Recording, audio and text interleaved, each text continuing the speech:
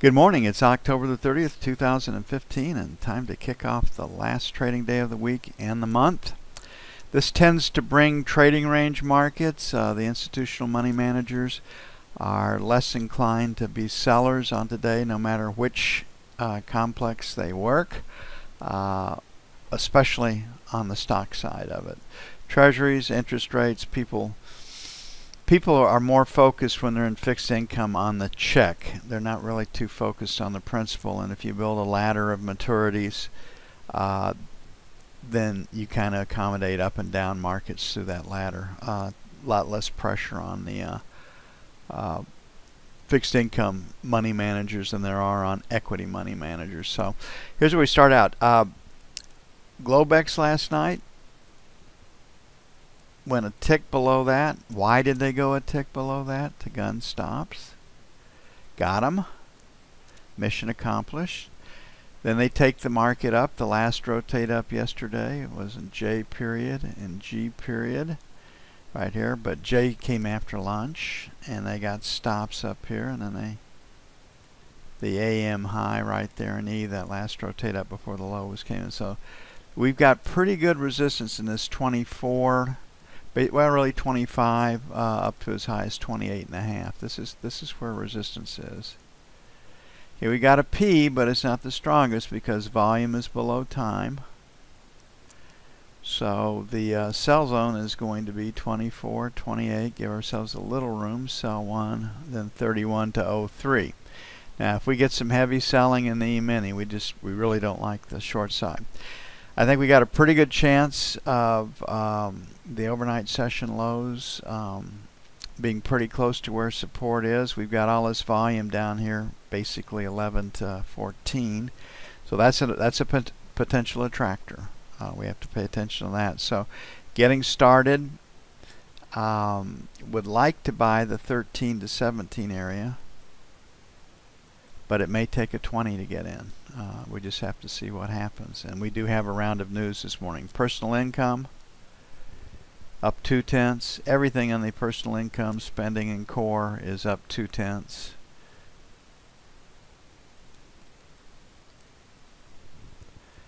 Then we have employment cost index up 0.6, and it's hard for me to see it being that high, you know, with this robust job market that we keep getting. Chicago PMI, which is the surrogate for the automobile sector, which they've been pumping at the sales, but I mean, I don't turn on a sporting event when we get the local automobile advertising where they're not showing on trucks $10,000 to $12,000 worth of discounts. So they're moving the goodies with subprime loans and the rest of it, and lower prices. Still pumping out. As long as it's over 16 million per year on an annual basis, it's the industry's more than healthy. And then consumer sentiment at 92.5. So personal spending up 0.2 will be the focus. Then Chicago PMI, then consumer spending, and the E-mini's reaction to such.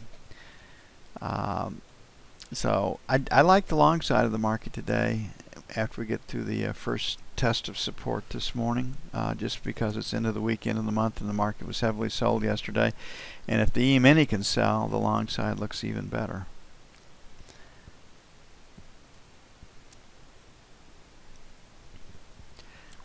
As usual yesterday, the action was in the puts as the market moved lower, and as people come in and buy puts, the market makers have to sell futures to lock that position up, to spread that risk position out, which is what they do. They lock in the time value when they do that, as opposed on the assumption that nothing else changes, and that's not always true. Options are tough. It's a tough market. It's tough for the market makers. Not so much for the buyers, but that old saying, sometimes you have to, most of the time you have to trade options 3 times to be right once, really is true, because it's timing and direction, and getting the timing is makes it a little more difficult. Okay, top of value 7, D period high at 9, Globex high at 11. So, and we got volume at 5. So 7 to 11 will be sell 1. If we get through that, 23 to 27 will be sell 2.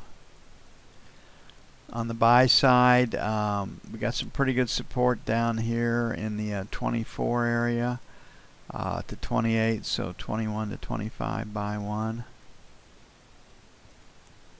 And then buy 2 will be 9 to 13. I just don't think they can whack it today like they did yesterday. We usually get a pause day after that kind of selling. And we'll see if that's the case today. But I'm not afraid to get long treasuries. Now, that's my opinion. And the way that you, without screwing up your trading when my opinion is wrong, is that if my opinion supports the market activity, what you see, then it reinforces the trade. If you don't see what my opinion is, then the other side of the market really becomes very, very attractive, because my analysis is usually pretty darn good, and when I'm wrong, it really opens up the other side of the market. I'm not right all the time. I hate that, and I'm working on it. You know that, but that is a fact of life. Okay, gold 45.47 was an area that we did like yesterday, and in the overnight sessions. So we'll make 40 to 45 buy our buy zone 1 and 2. On the sell side, you got 50, 52, maybe as low as 49, and 55, 57. And end of the week, end of the month, if we don't break it early, short covering should favor the long side of the market. Hey, I might have to turn my furnace on for the first time this year tonight. They're calling for highs today in the low 50s, so, and below 40 again overnight. Then we're supposed to be back in the 70s next week. So the wind is from the north today, and then early next week the wind will switch back to the south. Don't think anybody will complain about that. Okay, looking at the euro, Japan left its interest rate policy unchanged. People were hoping that Japan would step up to the plate. Europe has already told us that they're going to do it in December.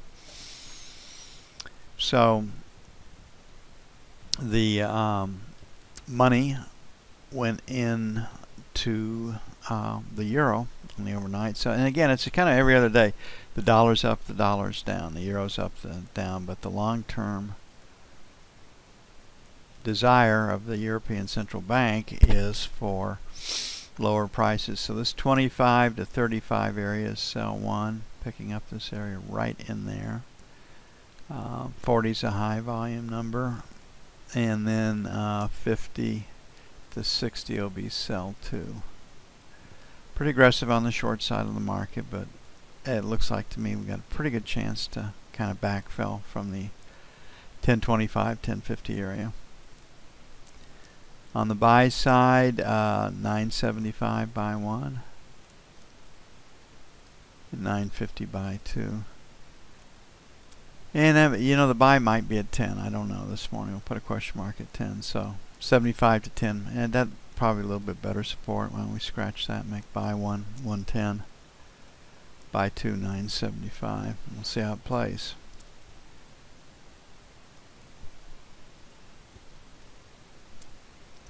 Again, you trade what you see.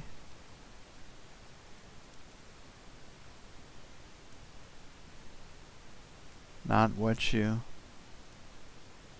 believe. If what you believe and what you see are the same, it is a stronger trade. And I remember when I first got going, my other people's opinion, they wouldn't make me trade, but they would stop me from taking my own trades. And then after missing hundreds of trades because of that, I just learned to kind of compartmentalize it. If it fit my opinion was so much the stronger. If it didn't fit my opinion wasn't necessarily wrong. But I'd wait for a better setup. Okay, crude's rejecting prices above 46.50, so 46.50.75, sell 1. 47.47 sell 2. On the buy side, we've got volume down here at 45.75 to 45.35, so we'll make 50 to 75, buy 1. And then 44.75, buy 2. Allow them to get stops below yesterday's lows. And we've rallied pretty into the end of the week, end of the month, so maybe a little profit taking today. If that is the case, we should see that selling early.